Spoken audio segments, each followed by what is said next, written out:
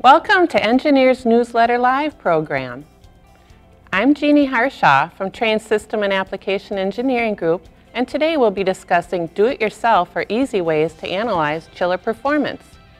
Analyzing chilled water plants and optimizing their performance with building loads is desirable to minimize energy use. However, chiller plant design often is typically set during the schematic design phase when there are many unknowns. Our program today examines a number of quick analysis tools available that can help system designers determine which chilled water plant design options benefit the building owner and result in efficient system operation. To cover today's topic, Trane Application Engineering Manager Mick Schwedler and Systems Engineer Chris Shea will be joined by Charlie Jellin, a Trane Chiller Marketing Engineer. We'll start with an overview of what criteria is needed to make an accurate analysis. Then we'll walk through some of the various tools and methodologies available today. And finally, we'll discuss a new tool available from Trane and walk through an example chiller analysis and then compare results. So Chris, would you get us started with what makes a good energy model? A building energy model's purpose is to help owners and designers make sound investment decisions.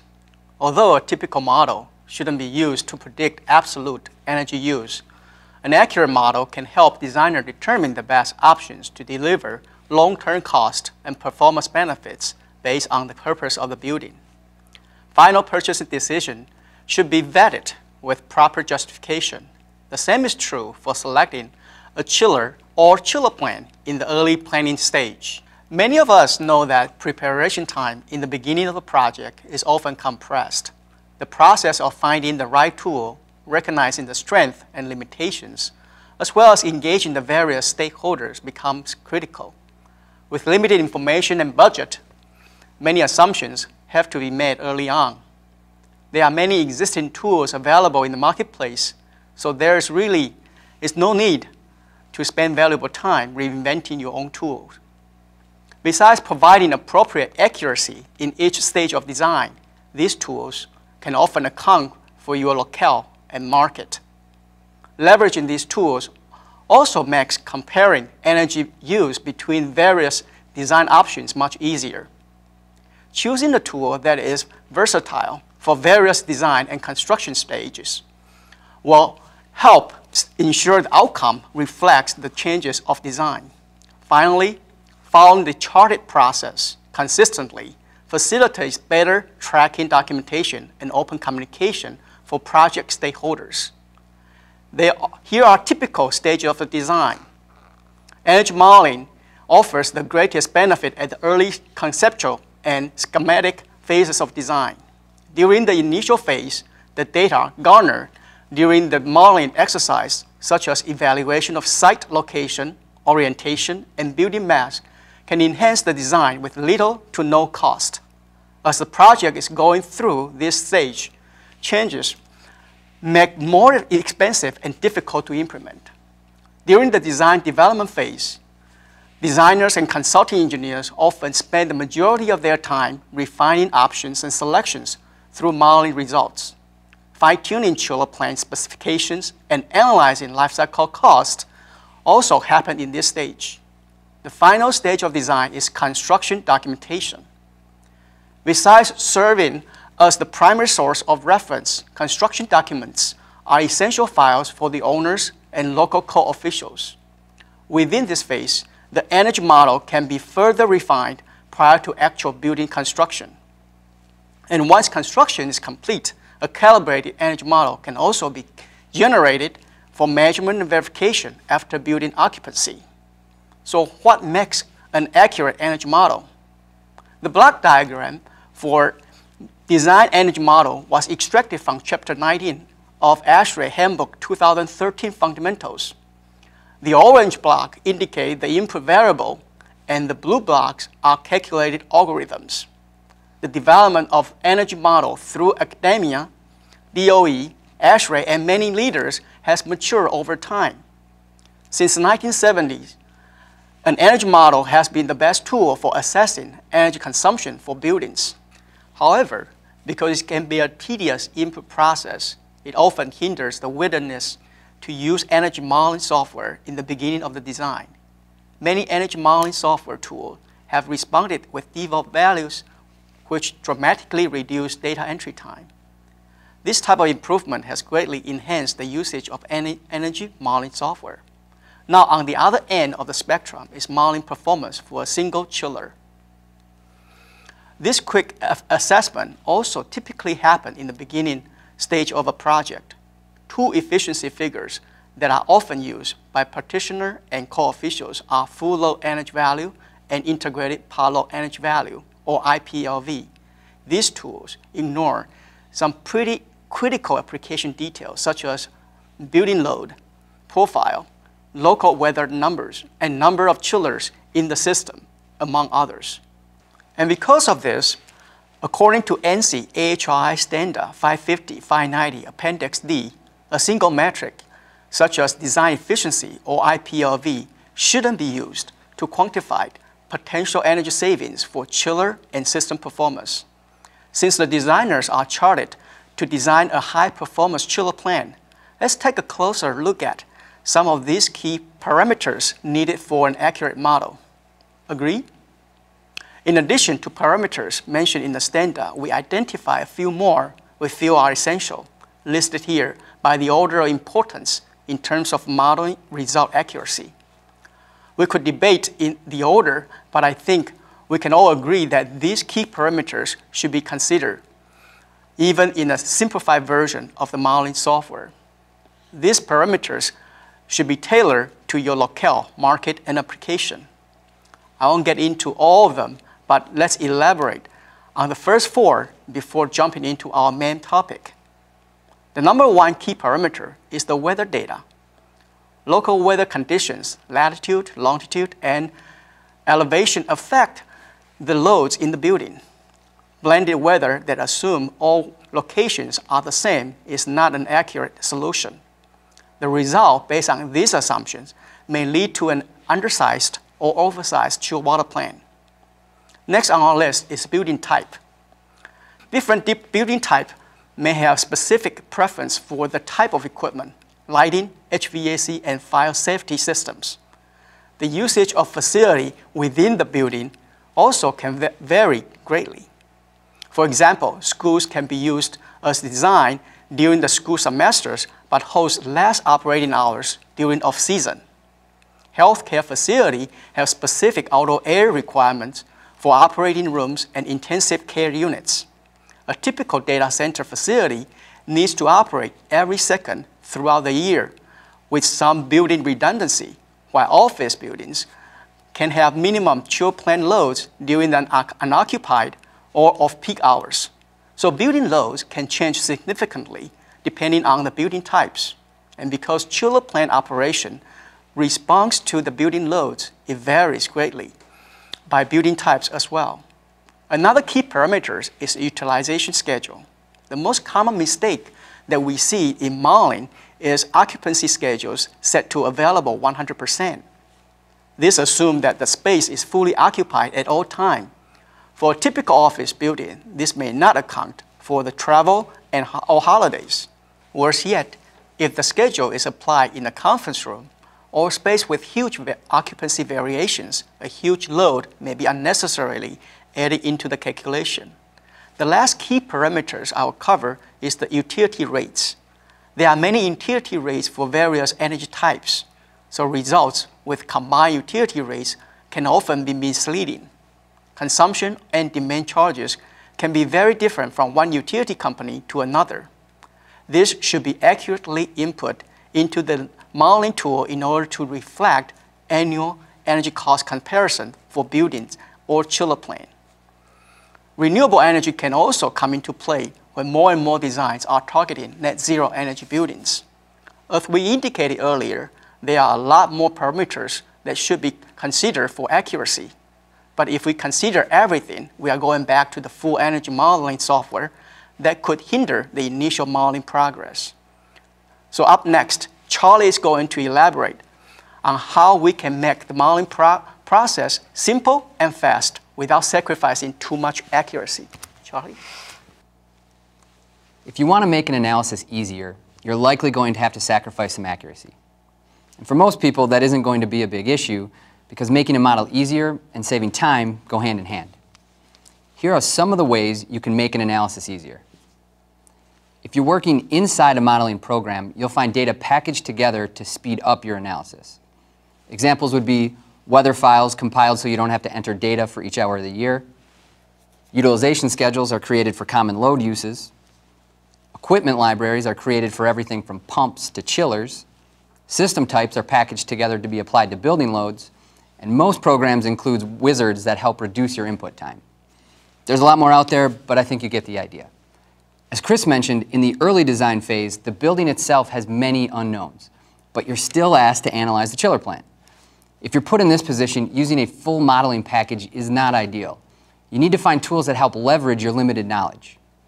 Programs that focus on filling in the blanks by using inputs commonly available during early design will give the user a confident starting point. For this type of analysis, we often turn to spreadsheets or dedicated programs created for rapid analysis. If you're using a spreadsheet, you'll find they often concentrate on a single aspect of a building or chiller plant. This reduces both input time and spreadsheet complexity.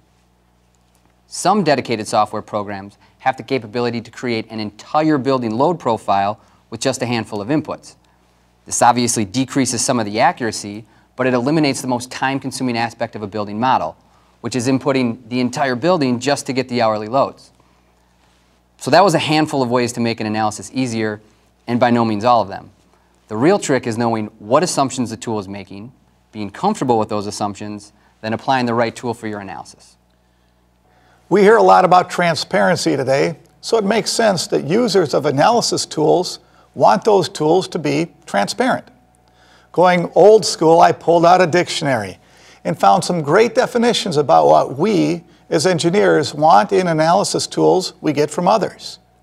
Here were the definitions. First, we want the tools to be right. Don't mislead us. Do the calculations in a way that is technically correct. Second, make sure that we can see what the assumptions are, how the calculations are done, and where inputs came from. Finally, make sure we can understand it. First, so we know and feel comfortable with it and can defend it, but as importantly, so we can explain it to the client so he or she also feels comfortable. Now, there are a few commonly used tools in the industry today: equivalent full load hours, integrated part load value or IPLV, spreadsheets, and full energy analysis programs. Now, let's take a look at some tools people have used to discuss their ease, their accuracy, and their transparency. Here's what I found for annual equivalent full load hours. The equivalent full load hours means the number of hours an air conditioner would run at full load to consume the same amount of electric energy it consumes on average over the course of an entire year. This diagram might help to understand the equivalent full load hours. The area of these two shaded blue colors represent annual electric energy that should be the same. The equivalent full load hours could vary by the data source. Here's a list of various sources. The idea for using the equivalent full load hours is to simplify energy-saving calculations. For example, Energy Star develops an Excel-based calculator to calculate the annual operating savings using equivalent full load hours. The equivalent full load hours in this case is varied by the states. Minnesota and other states also develop equivalent full load hours that vary by building types. Mick will show an example from ASHRAE handbook later on. Once the equivalent full load hours are determined, a simple equation, shown in the slide, can be used to compute the average annual energy consumption. This is about as easy as it gets. You figure out your equivalent full load hours, and there you go, energy analysis complete. Well, the equation is certainly transparent, but as Chris pointed out earlier, using a combined utility rate isn't good. And the big question is, where do you get the equivalent full load hours? We need to find an accurate, transparent, reliable, and current number for our building in our climate. So let's look online. Now, I'll get to that one later. Is there a wiki? Hey, Charlie, I didn't find any apps on this one either. But I remembered that the Trane air conditioning manual, the Blue Book, had equivalent full load hours, so I got mine out.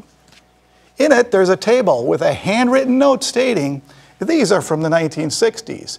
Add 300 to 500 equivalent full load hours to all the entries in the table. I found it interesting that we had equivalent full load hours for shoe stores and funeral parlors, but not some common building types today. So that didn't make me feel real comfortable.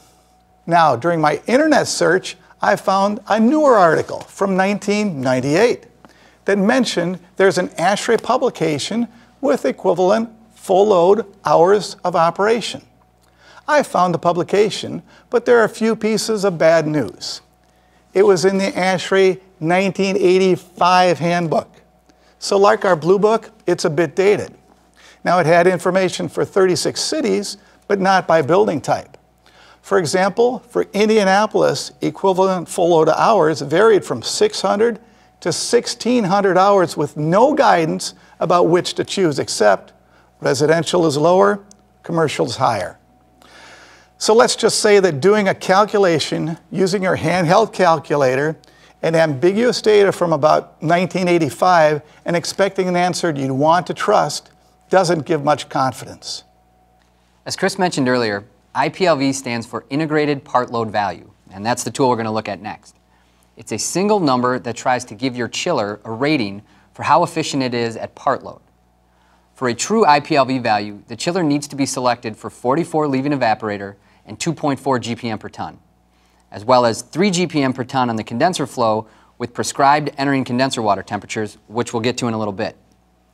If your selection has values other than these, for example, you're going to use 42 leaving evaporator instead of 44, the part load value becomes an NPLV number, or non-standard part load value.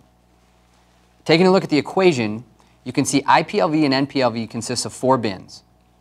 The first bin, A, is going to be your chiller's kW per ton with 85 entering condenser at 100% load. This bin is given a 1% weighting. The second bin, B, is your chiller's kW per ton with 75 entering condenser at 75% load, and this bin has a 42% weighting. C is going to be your chiller's kW per ton, 65 entering condenser, 50% load, and this has a 45% weighting. And the last bin, D, is your chiller's kW per ton, 65 entering condenser, 25% load, that has a 12% weighting. All right, as a quick example, I'll fill in the kW per tons for the 4 buckets and compute the IPLV. These kW per ton values can be provided by the chiller manufacturer. To illustrate the limitations of IPLV tool, I placed the block diagram of IPLV calculation and the building energy simulation side by side. The biggest issue comes in with the blended weather profile and blended loads. For weather, this assumes that throughout the entire United States, the outside temperature at any given moment is the same. The chiller plant can be unloaded in the same way in Miami, Seattle, Minneapolis, New York, and Los Angeles. Similar issues come into play when considering same loads for all buildings. We know something is obviously wrong here, and we can definitely look for something better. Therefore, to have a better and more accurate energy model, we should incorporate these essential parameters. As for using IPLV or NPLV in an energy analysis, it's just as simple as equivalent full load hours. You take the same equation used for equivalent full load hours, but you substitute the IPLV value for the full load kW per ton. The thought here is that you use the IPLV instead of full load because your chiller plant is not always at full load. So, is IPLV a step up from equivalent full load hours? Probably. At least it's weighted, but is the weighting right for your application in your climate? And we have the same issues as EQFH. We have to use a combined utility rate that doesn't account for demand, and what number of hours do we multiply by? Bottom line is it's inaccurate, and you can do better in 2016 than a back-of-the-envelope calculation to purchase a $200,000 chiller. The next set of tools we'll look at are spreadsheets, and these are used throughout our industry for a wide variety of projects, and their ease of use is really a wild card. They could be incredibly easy or too complex to use and understand. It's really up to the user who created it. I'm really torn on spreadsheets. I've actually seen several that had a lot of tabs, lots of calculations, have been used for years, and that the engineering firm felt really comfortable with. They are transparent, and as long as there are no problems in the formulas, and the person who wrote and understands the inner workings of the spreadsheet is around, they can be really accurate. Unfortunately, most of the spreadsheets I've seen use bins that combine loads and outdoor air wet bulbs. So they don't account for the number of chillers or the fact that a chiller might be at 60% load on a high wet bulb day or on a dry day. In addition, proper modeling of cooling tower approach temperature and the fact that it drops as the heat rejection decreases but increases as the wet bulb drops makes it tough to put in a spreadsheet. So most spreadsheets I've seen just guess tower approach, and the guess is usually pretty inaccurate. So you need to ask yourself, is the spreadsheet accurate and transparent, or is it just easy? Next, Chris will take us through some thoughts on hourly analysis methods. Well-known modeling tools, including DOE's Energy Plus software, DO2, Trane Trace, aka Trane Air Conditioning Economics, and Carrier's HAP.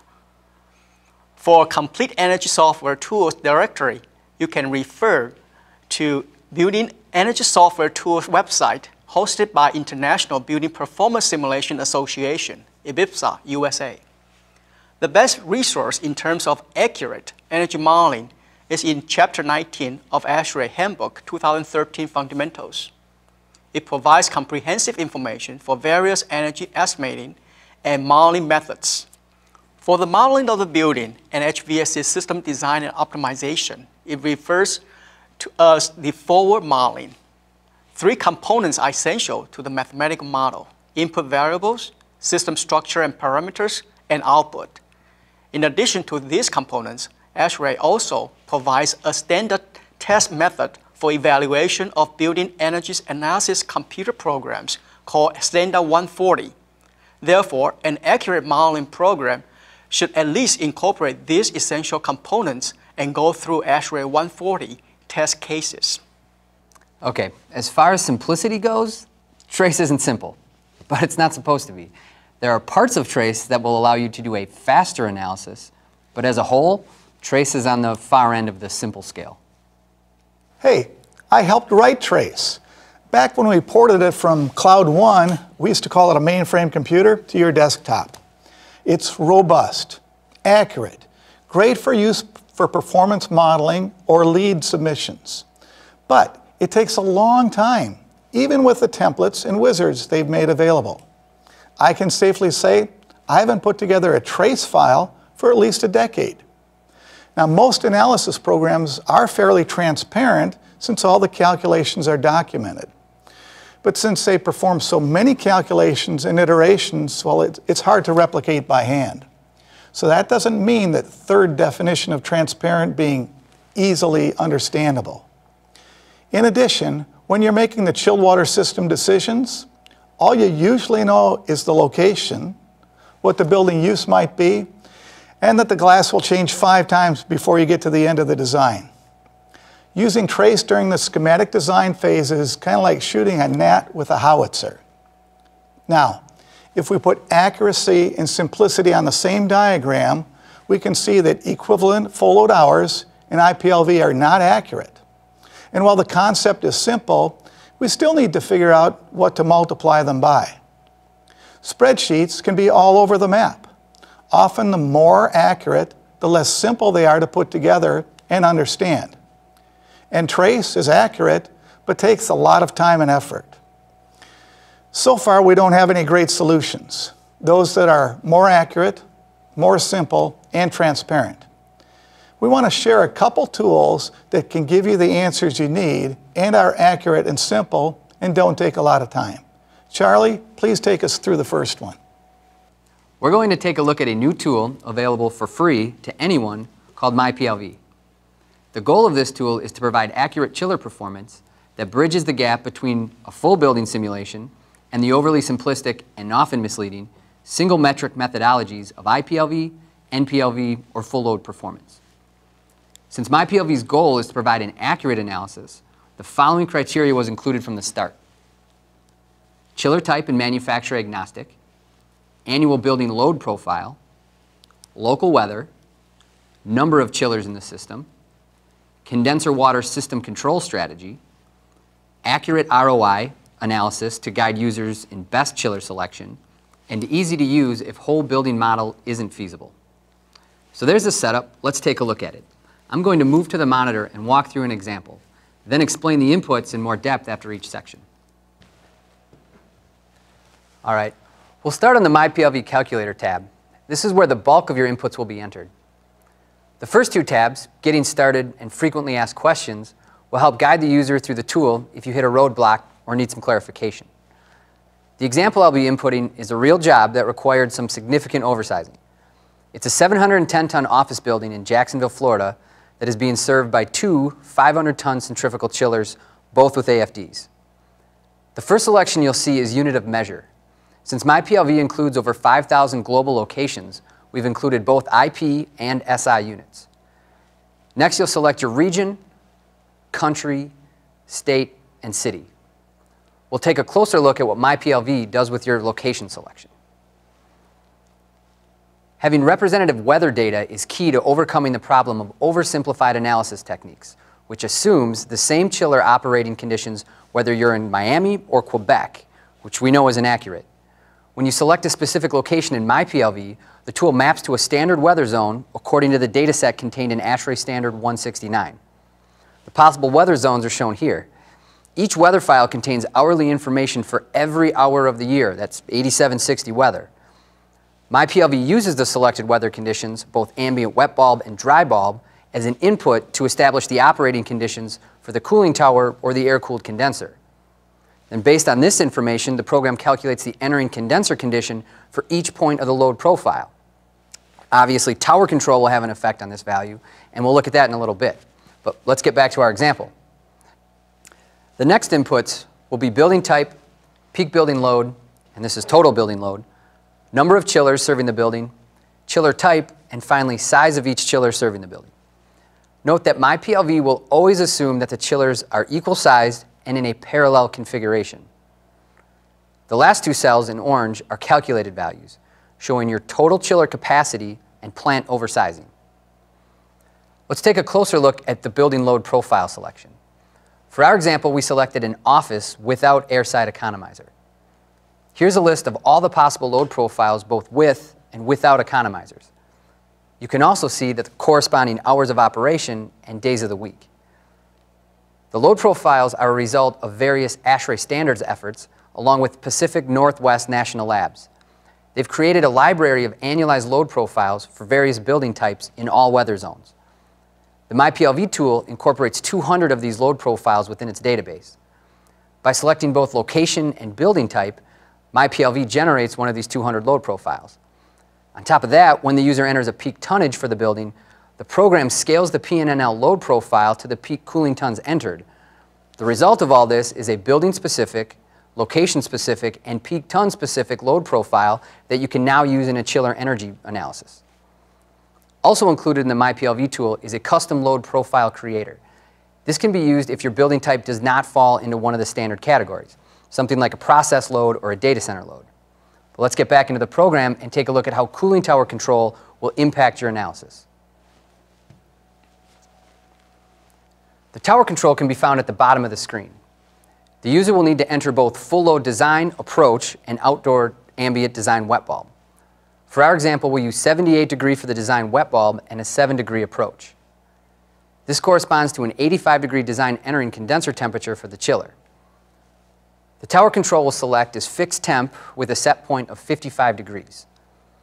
Let's take a closer look at the tower control. If you're doing a water-cooled analysis, the tower control will determine the hourly entering condenser temperature for the chiller. There are 4 choices for tower control. The first is called full tower fan flow. This control will determine an entering condenser temperature that results from the tower running with full fan speed. You can think of this control as the coldest possible water leaving the tower. The only thing that will limit this control is if the calculated water leaving the tower is lower than the user-specified minimum. If this happens, MyPLV will use the user minimum as the entering condenser temperature for that hour. The tower performance, both approach and design wet bulb, are user input. On the graph, the tower design is donated by the red square. For our example, again, the design tower performance is 7-degree approach at a design wet bulb of 78 degrees. You can see the tower approach linearly degrades to 0 at no heat rejection and also varies with outdoor wet bulb temperatures. As an example, if you're operating a single chiller at 80% load and the outdoor wet bulb is 50 degrees, your tower approach is 12 degrees. This would give you an entering condenser temperature equal to 62 degrees, 50 plus 12, for that hour. The next tower control is fixed temperature. This control allows the user to specify the tower leaving temperature for all hours of operation. MyPLV will use this value unless the tower capacity at the specific conditions encountered cannot achieve the set point temperature. If this happens, the leaving cooling tower temperature will be the value at full fan flow conditions. Here's an example. The user enters a fixed tower leaving temperature of 70 degrees. Using the same graph from the last screen, we'll calculate the entering condenser water temperature for 3 different hours of the day. We'll look at 75, 50, and 25% loads with wet bulbs of 60, 70, and 80 respectively. The calculated approaches for each hour are 9, 4.5, and 1.5. The calculated entering condenser water temperature is equal to the wet bulb plus the approach. For hour 1, the tower could generate 69-degree water, but the user entered a set point of 70, so MyPLV will use 70 for that hour. Both hours 2 and 3 have calculated entering condenser water temperatures above the set point, which means the tower cannot generate the 70-degree set point. In this case, MyPLV will use the calculated values, 74.5 and 81.5. All right, fixed tower approach is the next control. This control will compute an entering condenser water temperature equal to the outdoor wet bulb temp plus the tower approach entered by the user. Again, if this value cannot be achieved, the tower leaving temperature will be calculated by full tower fan flow. We'll do a similar example to the last. We'll assume the user entered a fixed approach equal to 7 degrees. Anything below the approach line will be reset to 7 degrees. Anything above the approach line will use the calculated approach. Again, we'll look at 3 hours, 3 different loads, and 3 different wet bulbs. The calculated approaches are 15, 9, and 5. Only hour 3 falls below the 7-degree fixed approach set point, which means hour 3 will be the only hour set to a 7-degree approach. Hours 1 and 2 will use their calculated approaches because the tower cannot achieve a 7-degree approach at these conditions. The last column shows the entering condenser water temperature for each hour. All right. The last control is chiller tower optimization. With this control, we're dynamically changing the entering condenser temperature to minimize the combined power between the chiller and the tower. All right, so that was a lot of information on tower control. In the future, if you need a reminder on how any of these controls worked, click on the FAQ tab in the lower left corner and you'll find a detailed explanation of each control. Also note, if you choose an air-cooled condenser, this section will be completely hidden. We simply use the hourly ambient dry bulb as the input for the chiller condenser. Back in the MyPLV tool, we now have the pieces in place to calculate your chiller's MyPLV. Simply click the Calculate MyPLV conditions. You'll see the table populates with a couple different sets of data. First, you'll notice the 4 bins on the left. These are load buckets denoted by 25, 50, 75, and 94% loads. I'll get to why we use 94% in a moment. The next column shows you the chiller tonnages corresponding to the load bins. The ton hours column sums up every hour of operation that fell in that respective bucket. The weighting is that bucket's percent of total ton hours, and the entering condenser water temperature is the weighted average seen for that bucket. The final column is chiller kW per ton, and this needs to be entered by the user. You'll need help from the chiller manufacturer in order to complete this section. Using the percent load and the entering condenser water temperature, the chiller manufacturer can supply the chiller kW per ton for each bucket. Here's an example using Trane's chiller selection program called TOPS.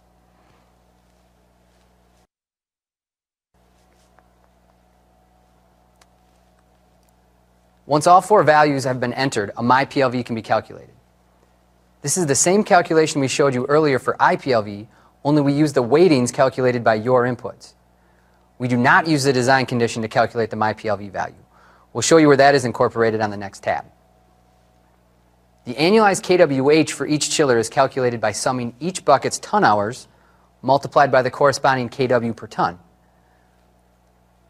The next part of the MyPLV tool we'll look at is the bid form. The bid form allows the user to do a quick and simple energy economic comparison between chiller performance alternatives. The first inputs required will be your basic utility rates, $1 per kWh, $1 per kW, and a ratchet rate if you have one. You can see the base column was brought in from the first tab. This is assumed to be the lowest cost option. The only open input is the total cost of the chillers. You can either enter the actual cost or use a 0 and input the difference between the options on the next columns. Below in orange, we see the output for the base selection. The first two, MyPLV and annualized kWh, we've already talked about. Annual consumption is calculated using the annual kWh and the input for $1 per kWh. And the annual demand charge is calculated by first establishing the highest tonnage for any given hour within each month. MyPLV shows you the peak for each month in the upper right table. The peaks for each month are summed together and multiplied by the design kW per ton and the demand rate for the plant.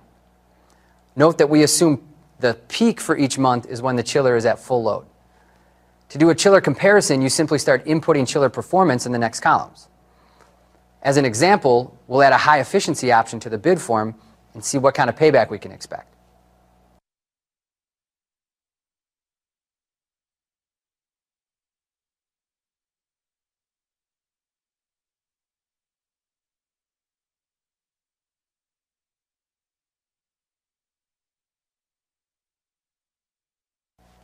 The high efficiency chillers cost $55,000 more than the base chillers. We'll input this in the cost cell. Using the annual consumption and demand fields, we can get an annual dollar savings, which will be used to calculate a simple payback. For our example here, the high efficiency chillers will pay back in 4.3 years. The last feature of MyPLV we'll look at is the Charts tab.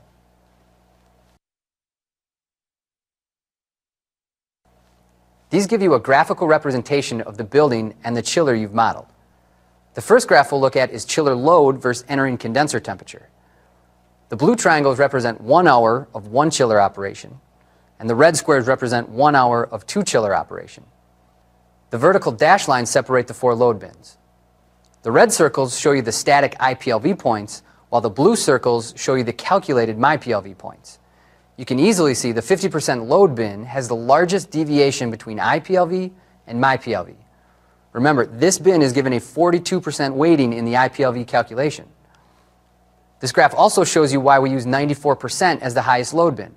This bin consists of loads between 100% and 87.5%. 94% is simply the midpoint. The second graph we'll look at shows plant load versus entering condenser water temperature.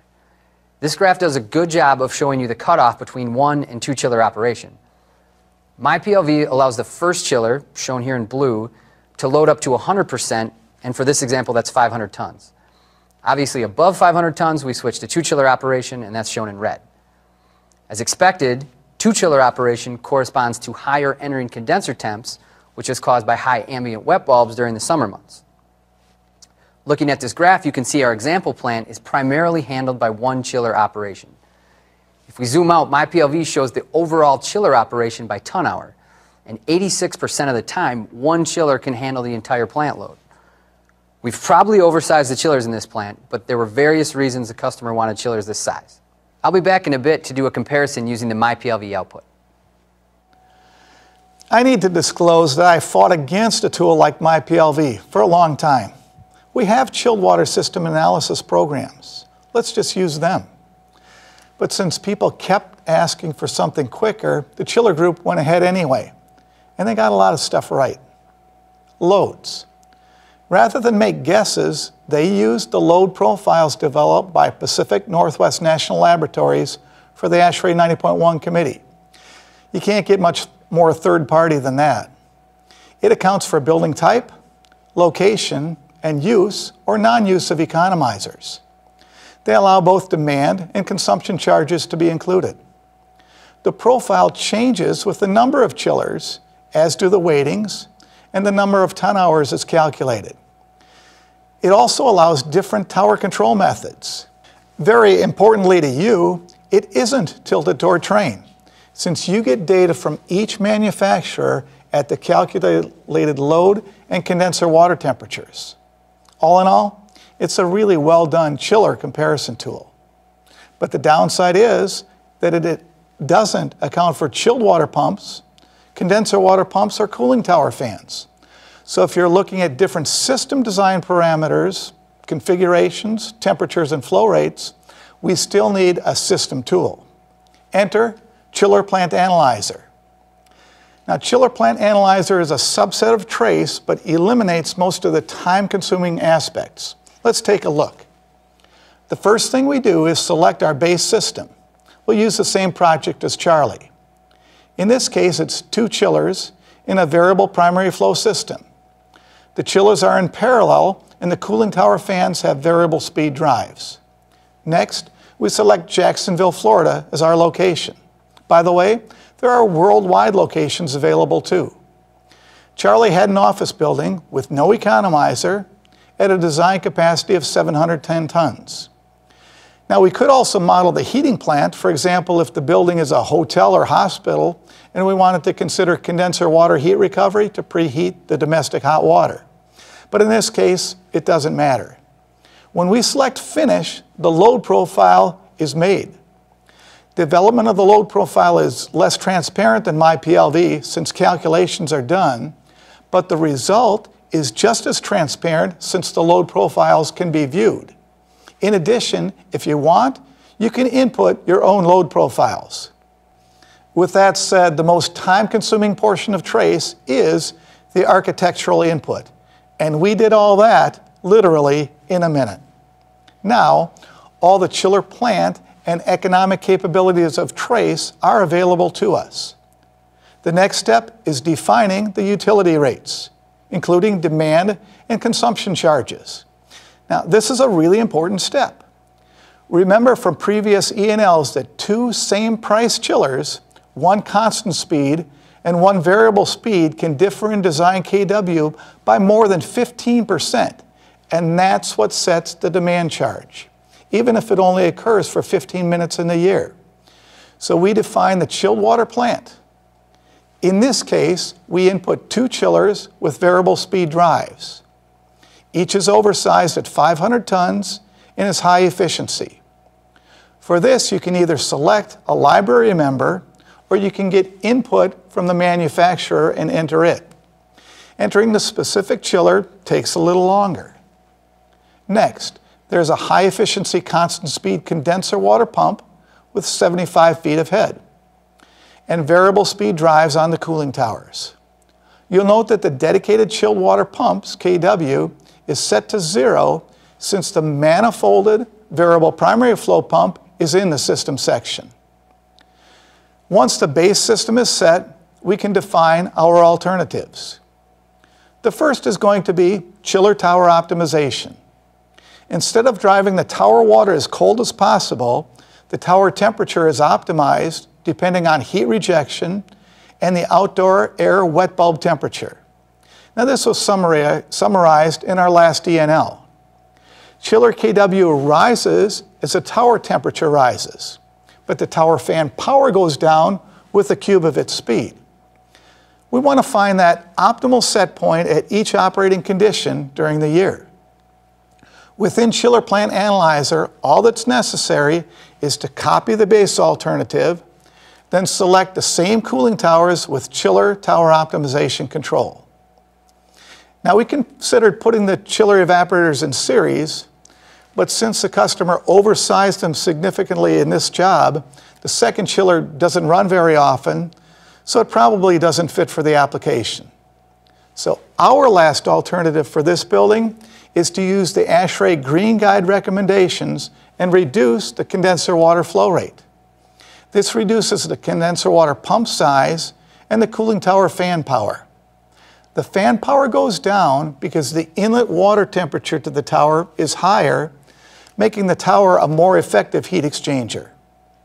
This alternative takes a little more input because the chiller, condenser water pump, and cooling tower fan performance all change.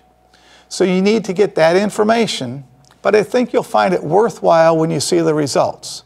A system with lower installed cost and lower operating cost. So, how long did this take to get the results for Jacksonville? 30 minutes, including some interruptions. Then to model Washington, D.C. and Grand Rapids took less than 5 minutes each, because all that needed to be changed was the location and changing the building type to an office with an economizer for Grand Rapids. The final destination, Calgary, Alberta, took a little longer to get the data and put into the program. That's because Alberta has a lower wet bulb temperature. So we created a cooling tower to deliver 80 rather than 85 degrees. Now, we don't want to overpromise the ease of doing it yourself. But the more complex the input, such as tough utility rates, the longer it takes to get and input the information. But the bottom line is that all this was done in a total of an hour, including all 4 locations. Let's ask Charlie to make some comparisons using MyPLV, then I'll come back and discuss some chiller plant analyzer results. The first comparison we'll make is between MyPLV and NPLV. We'll use the example I just went through in MyPLV. It's a 710-ton office building that uses 2 500-ton centrifugal chillers, both with AFDs. The tower control will be fixed 55-degree set point, which means we'll work the tower as hard as possible to try to maintain a 55-degree leaving tower temperature. We'll compare the results between 4 cities scattered around North America. We'll sort the data in the 4 MyPLV bins, 25, 50, 75, and 94% loads. We'll also compare total ton hours calculated by the MyPLV tool. Inside each bin, MyPLV calculates a weighting based on ton hours and an average entering condenser temperature for that bin. For this job in Jacksonville, MyPLV is showing that you'll operate in the 94% load bin 12.3% of the year with an average entering condenser water temperature of 82.3 degrees. Moving from left to right, that's Jacksonville over to Calgary, you can see some trends starting to emerge. Since this is the same office building and the same chillers in each location, you'd expect the bins to change with location, and they do. From Jacksonville to Calgary, we're moving north on a map. And as the climate becomes colder, so too does the maximum entering condenser temperature. Also, the total ton hours decrease as the climate gets colder, which makes a lot of sense. Now, let's compare MyPLV to the actual NPLV numbers. The MyPLV for this chiller in Jacksonville is a 457. The same chiller in Washington, D.C. is a 418. It's a 410 in Grand Rapids and a 357 in Calgary. The MyPLV is changing based on load, climate, and tower control. The NPLV for this chiller is a 346 regardless of where the chiller will be operating, the load it will actually see, or the tower control you're planning to implement. It is a static value for each chiller. Now, if this job was installed in Calgary, you'll probably be all right using NPLV. You can see the numbers are pretty close. But this job is going to Jacksonville, and the 2 numbers here are not even close. It was this comparison that opened the owners and the engineers' eyes on how they specified chillers for this job. Next, let's look at the chiller plant analyzer results. In each location, chiller tower optimization saved over 10% of the chiller plus tower energy use compared with driving the tower water temperature down. Then, going to a higher delta T condenser water system saves even more energy and costs less to install. Now, taking a solution to the owner that saves installed and operating costs is about the best you can do. And you can do that in about half an hour. If we base the decision solely on chiller energy use in any of the locations, we would select the poorest performing alternative. Now, this seems counterintuitive because we've heard 2 mantras over the years. The first, the chiller is the largest motor in your system. Do anything you can to reduce its energy use. The chiller is the most efficient part of the system. Coefficient of performance is the amount of useful work divided by the power input. The COP of a good chiller is between 6 and 7. The efficiency of a pump may be 70%, which equates to a COP of 0.7. So intuitively, we know that we should work the most efficient portion of the system, the chiller, a little harder. The second mantra is that the cooling tower power is so small compared to the chiller that it doesn't seem to make sense to reduce tower fan speed in kW. At design conditions, that's usually true. But what happens as load and the temperature the tower can produce goes down? The tower becomes a larger percentage of the system energy use. Let's examine that. At 100% chiller load, the tower is about 10% of the chiller plus tower power. At 25% chiller load, the tower is about 40% of the chiller plus tower power. Especially at lower load conditions, it makes a lot of sense to optimize the system energy by backing off on the tower fan speed and letting the chiller work a little harder. The bottom line is that it's always important to look at the system, and Chiller Plant Analyzer allows you to do that. Some of you are probably wondering what effect the oversizing from the first example had on my PLV. For you, here is a different comparison for a 400-ton school with two 200-ton air-cooled chillers, no oversizing. We shuffle the locations around and we'll show you the results of Las Vegas, Seattle, Kansas City, and Houston. For this analysis, we're only going to compare the actual MyPLV number versus the NPLV. Again, you can see the NPLV is static as you move the same chiller from location to location, while the MyPLV value is adjusting based on your building, your location, and your plant operation. Also notice the deviation between the two numbers. Seattle has the best deviation at 4%, while Las Vegas is 14% away. If these values were used in an energy analysis, you can see how you'd get two vastly different outcomes. For the high school, we used Chiller Plant Analyzer to examine two different system alternatives. With air-cooled chillers, input was simpler and took 40 minutes total for all 4 locations. The first alternative was to change from primary-secondary to variable primary flow. This reduces the pump energy a little, but a bigger factor is that this system's installed cost is reduced since we got rid of the bank of primary pumps. The second alternative is variable primary flow and putting the chillers in series.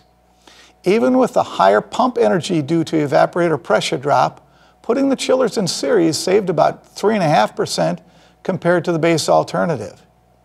Just as important is that series chillers in a VPF system are much simpler to sequence. So the installed cost is lower due to VPF design, series saves energy, and it's simpler. Now, that's a great trifecta. In addition to the options we walked through, Chiller Plant Analyzer, we could compare heat recovery, thermal storage, water side economizing, and more complex utility rates, as well as other options. Now, rather than looking at another CPA example, let's have Charlie take us through one more using MyPLV. The final comparison I'll make will concentrate on the effect of tower control and climate on MyPLV. The example here will look at a 2,000-ton peak load hospital with 3 700-ton centrifugal chillers, all 3 with drives. The first graph we'll look at has the tower control set to fix 55 tower leaving. This means we're always trying to maintain the tower leaving to 55 degrees. If we can't achieve the 55, we'll run the tower all out and use the corresponding leaving temp. Each city is showing the percent of run hours in the 3 temperature buckets shown. To explain this a little better, let's take a look at Philadelphia. MyPLV calculates this chiller, operating in a 3-chiller plant hospital with fixed 55 tower control, will have 11% of the run hours in the 65 degree or less bucket. The 75 to 66 degree bucket is the largest with 61% of the run hours.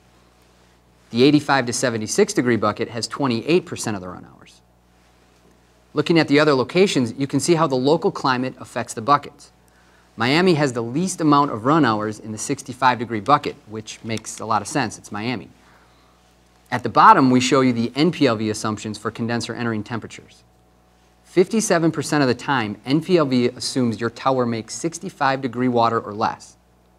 42% of the time, you're operating with 75 to 66 degree water, and only 1% of the time do you have 85 to 76 degree condenser entering temperatures.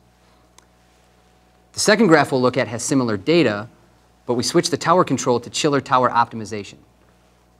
With this control, we minimize the total combined power consumption between the chiller and the towers. When we optimize the tower control, you can see that the majority of all hours fall in the entering condenser water temperature bucket of 85 to 76 degrees. The fewest hours are logged in the 65 degree or less bucket. Now, this might seem like a bad thing. Intuitively, we know as entering condenser temps go up, so too does the chiller kW. But remember what Mick just showed us. Higher entering temps can help reduce total system energy. Again, at the bottom, we show you the NPLV assumptions for entering condenser water temperature. And again, the NPLV assumptions are nowhere near the predicted values for any of these locations. You'll also notice the NPLV assumptions are the same regardless of your tower control. Where MyPLV is adjusting the weightings based on your load, location, and tower control, NPLV is static regardless of your operation or location. If you think back to the previous E&L, you'll remember we call VFDs on centrifugal chillers part lift machines, meaning you can't slow the speed of the motor until you have reduced entering condenser temperatures. If you use NPLV for the basis of your analysis, you will always buy a drive on your chiller. The reason being, NPLV assumes you have 75 degree water or less entering your condenser 99% of the year. You always have reduced entering temps. Don't get me wrong, we like to sell drives on every chiller. Every manufacturer does. But we would love to sell drives that actually pay back in a handful of years. And in order to do that, you need to use a tool that can properly analyze your chiller configuration. Let's review where we've been today.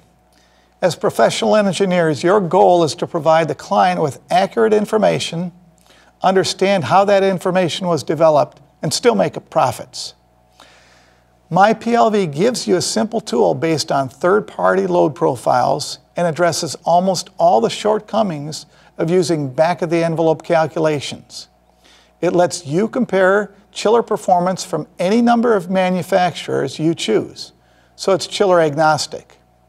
Another piece of good news is that it's really fast.